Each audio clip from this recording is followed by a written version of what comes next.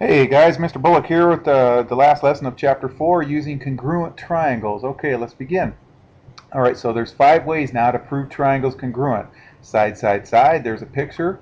Side, angle, side, where the angle is in between the two sides right there, so the included angle.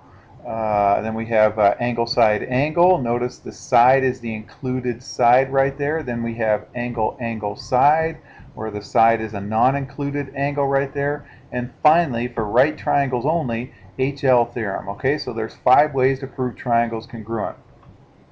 So in proofs with triangles, your goal is to use one of those 5 ways to get them congruent, and then you're going to use what's called corresponding parts of congruent triangles are congruent.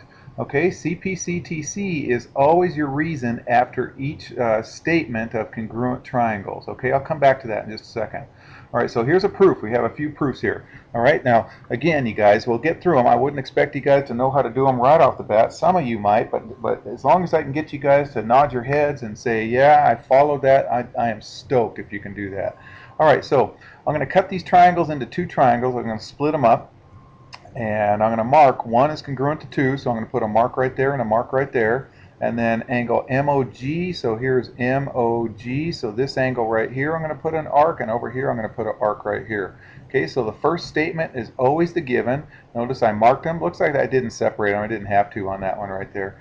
Okay, is there any reflexive happening on there? And yeah, it shares GO, so GO is congruent to GO, reflexive property. And then can you see those triangles are now congruent by this? It goes angle, angle, side. So I just got to say it in the correct order. I think I'm going to say MOG is congruent to EOG. Okay, angle, angle, side. All right, so now let's go back to what I said, and I underlined it. CPCTC is always your reason after each statement of congruent triangles. So I'm going to put, so here I have congruent triangles. This is now always CPCTC, okay? Unless that was my goal to get congruent triangles, but this is not congruent triangles. This goes down right here. Corresponding parts of these congruent triangles, so MO, first and second letter, would be first and second letter right there. So MO would be congruent to EO by CPCTC. Okay, so I got triangles congruent, and then I use those congruent triangles with CPCTC, and that always tells me all the other parts are congruent. All right, let's try another one of those. Okay, same thing, almost same stuff. Okay, the given. All right, so I'm going to set you all up so you can fill it in. So pause it right here, you guys, and see if you can fill it in. If you can't, that's okay. All right, and when you're done, here we go. Okay, there's the given. Notice I put the markings in there. Reflexive property. Notice I put the markings right there. And then THA, I went from THA, so I went from 1 dash to 3 dashes, so I got to go 1 dash to 3 dash, so MHA.